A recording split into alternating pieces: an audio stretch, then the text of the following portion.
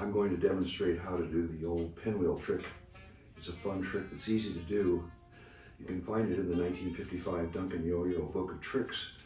It's number 3 of 8 intermediate tricks.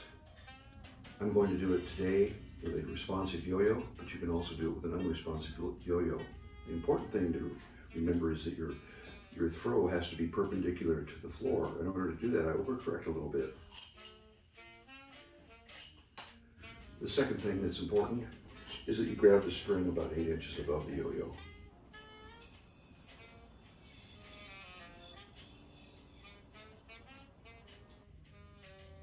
If your string is tight, you want to unwind your yo-yo.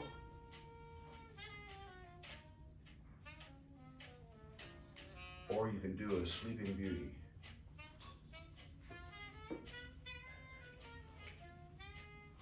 Maybe put a little wax on the tip of your string in order to increase the spin time.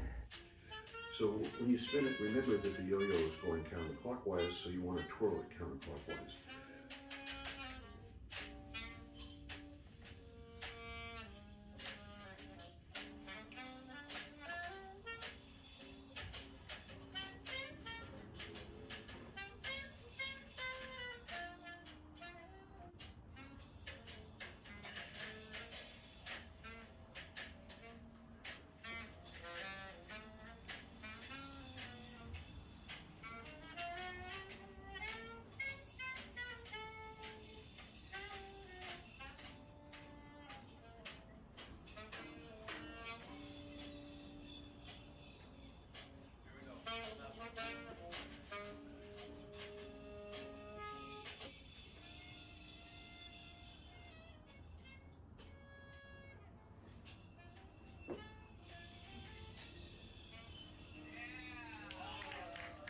That's how you do it.